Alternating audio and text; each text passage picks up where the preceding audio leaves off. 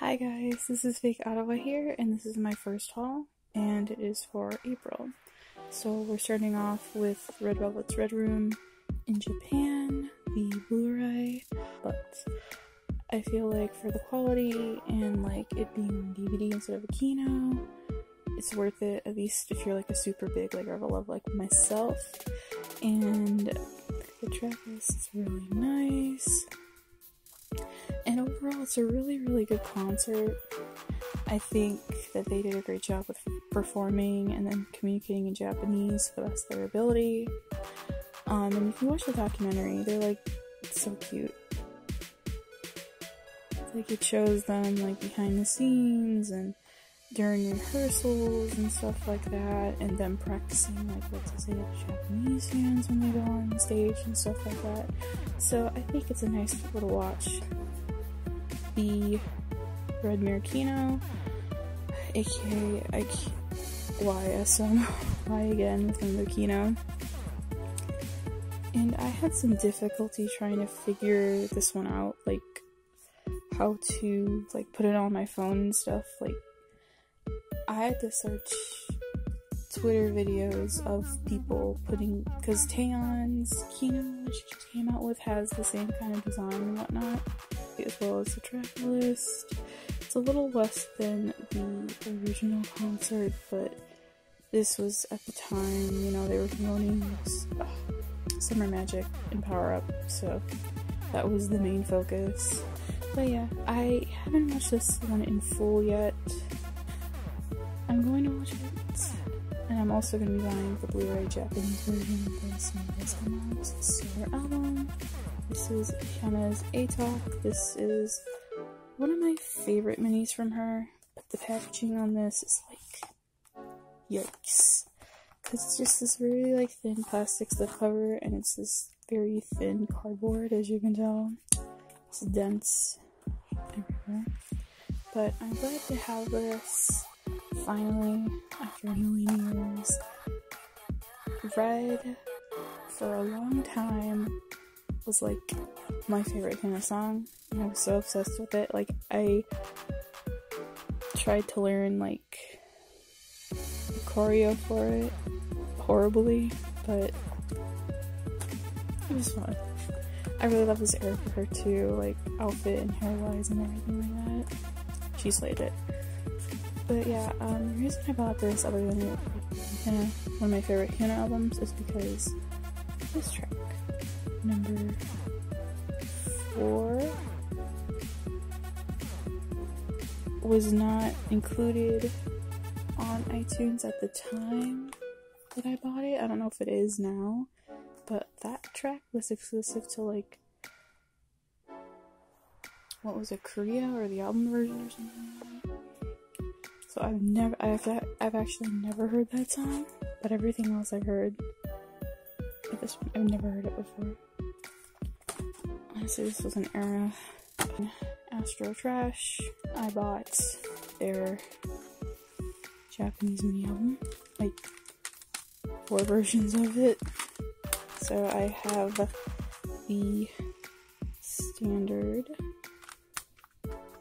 They all have the same tracks on there. I've only heard the title track, I haven't heard the other ones, and I did like it, so I just haven't had the time to.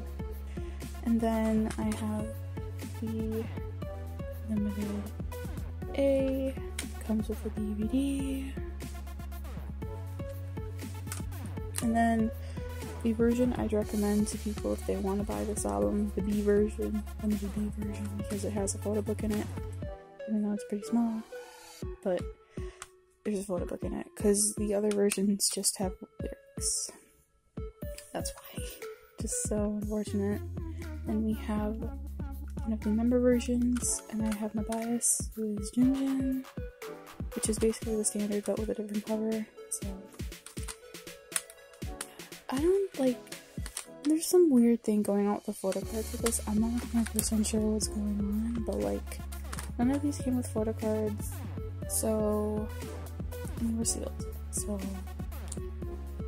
I don't really know, like, if it's just random chance or if it's like, I don't know where, like, because there are photo cards with this release. I just don't know how people got them because I didn't get any, and it's kind of a mystery, and I'm kind of annoyed by it in a way. And then this isn't an album, it's just like part of an album, I guess. So I have Chodong's Standee from one of the Moto Go albums. I think it's in the day. Just bought this because it was cheap and she looks really cute. It's really cute. I really like these. I don't think I'm gonna pop it out, but it's just nice to have. Choose one of WSN's mini albums. I can't think of the number right now. There's the track list. There's the name of it, like officially. I just don't know how to say it, and I'm not gonna try to because it's gonna be embarrassing. So, track list. Love the title track. Number 2, number 4, and number 6. But I do really like this album overall. I feel like whenever they come back, they release quality stuff, like music, view-wise, etc., etc. They've grown a lot. And I can't wait to have the Chinese members back. But I totally understand, like, you know, Rock Your Girls comes first. But, yeah. Really like this album. It's super pretty. The photo book's really nice, too. I guess it's like a first time I've ever gotten something like this sort of thing, so I have a signed promo album from Elvis. This is their Summer Dream mini. I don't know. I won this for like a pretty good price, honestly. And there's some issues with it, and I knew that beforehand.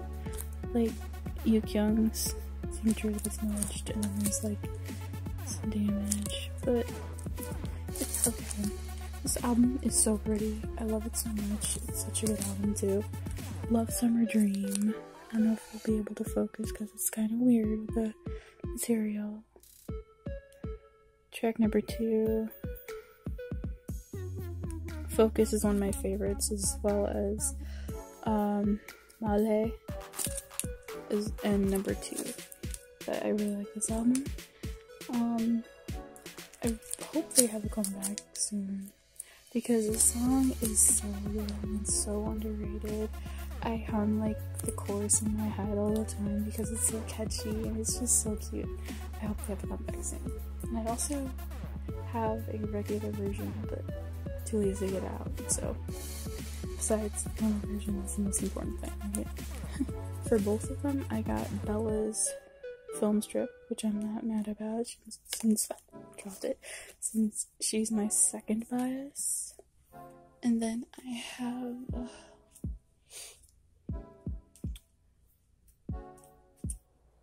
well, I pulled one of Cotton's photo cards and his song's clear card. I just had them. I don't know what they want, but they're somewhere.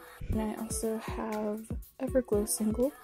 And interestingly enough, I already have this, but I just bought it for bias stuff. So Nia is my bias, so I bought it with her CD plate. There's Unda's postcard, and then I bought it with this photo card, which is super cute. It's my favorite of the two. And then I bought her other one. It's also really cute. Really love Everglow. Bonbon Chocolate is so good. It is so good. Moon is also one of my favorite songs. And D1's alright. I haven't listened to it that much, but it's an okay song, but I love Bonbon Chocolate.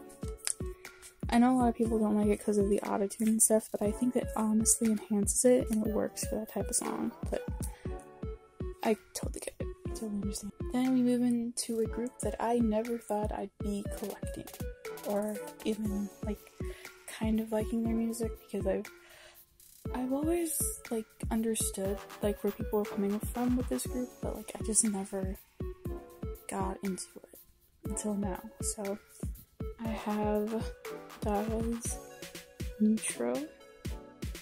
Honestly, this is one of the best albums of the year so far. It's so good. Wow. Yesterday, or no, 5 more minutes, Kristen. It's so good. This album is really, really good, and it's so pretty. It's like classic. Like the photo book's really nice too. I'll just do a little photo because not a lot of people probably know, but it's really pretty.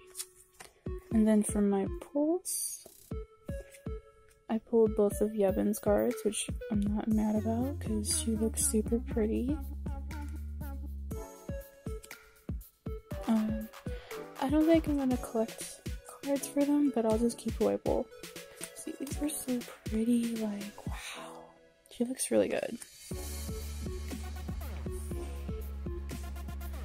Sorry about that, I was interrupted. So, the postcard that I pulled for this is June. These postcards are really pretty too. Super reflective. And yeah, so I hope Daya comes back really soon and then I do enjoy the next release that they have because this album is just fantastic. I love it so much. And then I bought a lot of Luna stuff this month because I was inspired to, because there was another YouTuber that I watched that, you know, completed her Luna collection, and I was like, okay, let's do it. So, I have Heejin Single. I bought this one without a photo card, and I'm not really gonna flip through this one because there's like a million boxes and boxes online already, so no real point, I think. And then Hyunjin's I collect the A versions mostly, so that's why I have them. And then this is the photo card that I pulled. And the reason why I bought hers new is because she's a part of my bias line, so I want at least one photo card from their solos, so yeah, that's why. And then the next two, I don't necessarily need it, it's just because I'm trash for the unit, so yeah. I have the normal version of Love and Live. Super pretty. I really, really love the title track for this. I think it's like one of the most underrated Luna title tracks. And then I have Astro, who is my bias in Luna overall. I'm so excited when I pulled her card. And this is such a cute picture. Look at them.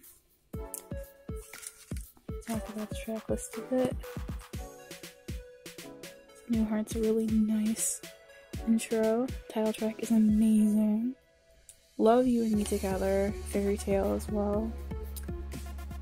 A Valentine Girl I do like. It's my least favorite track overall, but I do like it. But the other ones are just so good that it's like, it's hard to rank them, I'd say.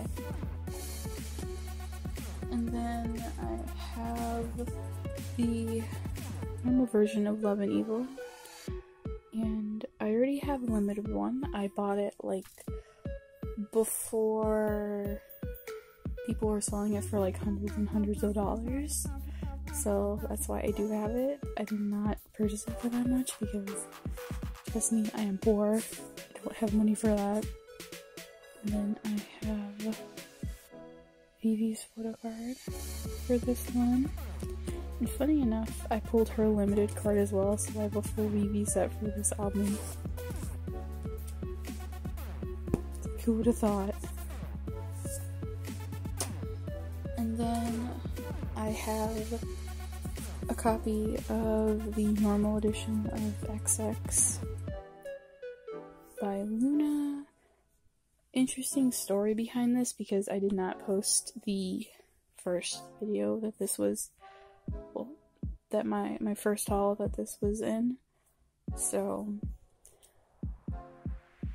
I had problems with both of my XX albums for different reasons. The A version had like the most issues because there were misprints in it.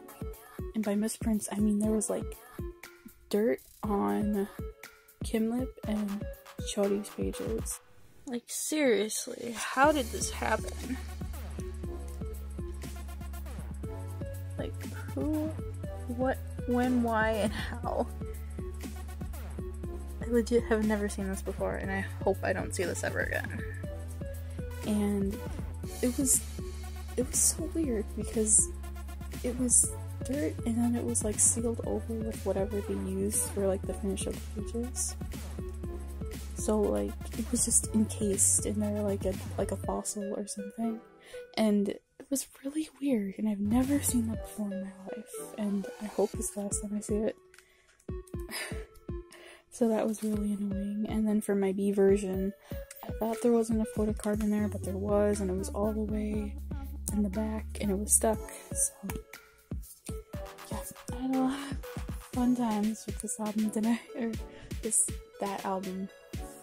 So I bought another version on Mercari with Chodi's photo card, and it was actually pretty cheap. So not mad about that. And then I bought Hustle's card because I thought there wasn't a card in my B version, but there was. So yeah, I'm still keeping it though. And I love Chodi's hair, so that's why I wanted her card in particular. So yeah, I love this comeback from Luna. I think my favorite song is Where You At, and then Satellite's like a close second, but I do love all the songs on there. They're so good. And then we have another album here. So I have Cookie, and this is Yeti's cover. So I decided this year that I was gonna collect all of the Rookie covers because I had only Silgi and Joy, who are, well, Silgi is my bias, and I really love Joy's cover, so that's why I bought those two. But then I was like, you know what? I'm gonna do it. So I decided on collecting all of them, and I bought Irene's like in February, and I found Yeti's for a good price. So I bet on it, and I got it for a good price. This cover is so cute. This is still one of my favorite Red Velvet minis. So like little body talk to me, happily, like this is such a good album. This is such a good album, and I do like Rookie, so yeah. Only negative thing I can say about it is the styling. It just, I don't like the dresses. I don't like them. Like, NCT 127's first Japanese album, Awaken, and this is Jungwoo's version. This thing is really tall, as you can tell. I can't even like bring it or show it in full. This is the track list. Love Lips is probably one of my favorites.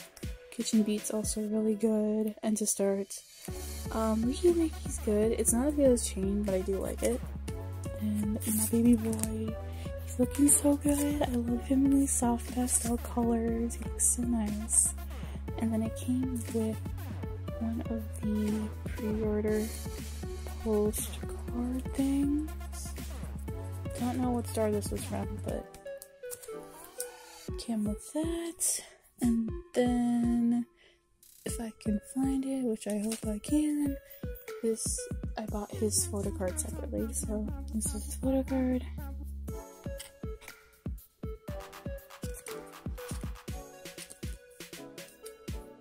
Can't wait for their Korean comeback this month. I'm gonna be buying that, and I'm excited. So for Dreamcatcher, I have one of Dami's cards from Alone in the City. I was planning on finishing or like collecting this full set, and I'm basically done with it. I'm just waiting for Gigi's card. It's such a unique set, and I really like the whole concept of it. And then I have one of Chodong's cards for Summertime. There's like 2 solo cards, I think. And then it came with this purple picture. that up there.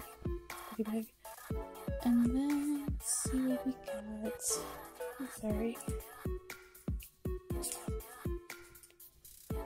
One of Chodong's Blossom cards. It came with this and then the photo. The Choose clear card from End of Nightmare. Looks so good. Only reason why I bought another one is because I pulled two of the same member, which was Sua. Who is my second bias, so I'm not super mad about it. This Orion card, one of APink's Japanese singles. Of course, got the bias. I really like this concept actually.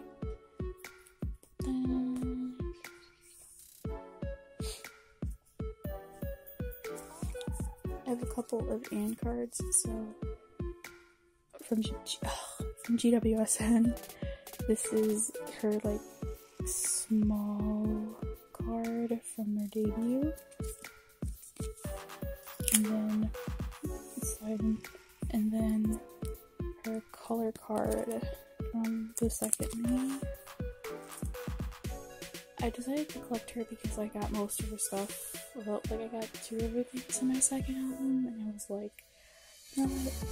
I found these for a good price, so I decided to get them. Doesn't hurt, right?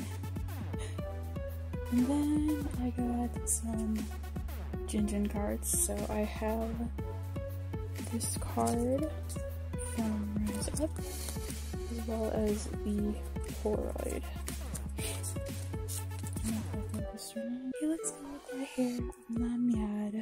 And then I also got his big clip card.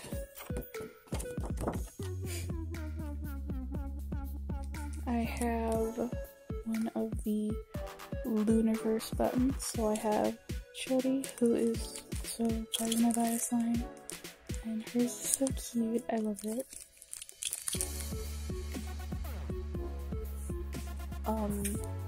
APink's Pink Memory, the white version. I was having some feels because it was APink's anniversary in April, and I was like, you know what, I'm gonna start getting some stuff for them that I was thinking about getting. So, got the white version of Pink Memory. Really, really love this album. Deja Vu, Perfume. I'm trying to, can't really show it right. But Remember, Perfume, Deja Vu, checking the, like, this whole album is really good, but it's like super fragile, so I would definitely recommend being careful with it, 'cause it's just cardboard, foam, cardboard, and then a photo book, so yeah, be careful. And then to end it off, we have one of my Grail albums that I was able to get finally after such a long time. So I have Sohyun's I Got It Boy. I hope this is Japanese press because there's no Kanka sticker, and if this is like a forgery or like a bootleg, it's a really good bootleg. These albums for specific members, so hard to collect because they're so expensive. Apparently they're also in print, it's just that stores don't offer like the option to buy a certain number version, and that's why like things have been the way they are if you're trying to collect these. So yeah, really annoying, but glad to finally have this. Reason like why it's my real album is because of the price, as well as the fact that whenever I see it, it usually is sold, and I never get a chance to buy it. So, glad to have it now. It looks so nice. I'm like in love, but I also hate this packaging. So like, I don't know how to feel about it. It's really pretty though. I'm glad to have it finally. one album crossed off the list, which is nice. So, yeah, I guess this is it. So, thank you for watching. What is your favorite thing that you bought this month? And what are some things that you're looking forward to getting for May? And yeah. Thank you so much for watching. I do appreciate it. Have a nice rest of your day, and yeah, thank you. Bye.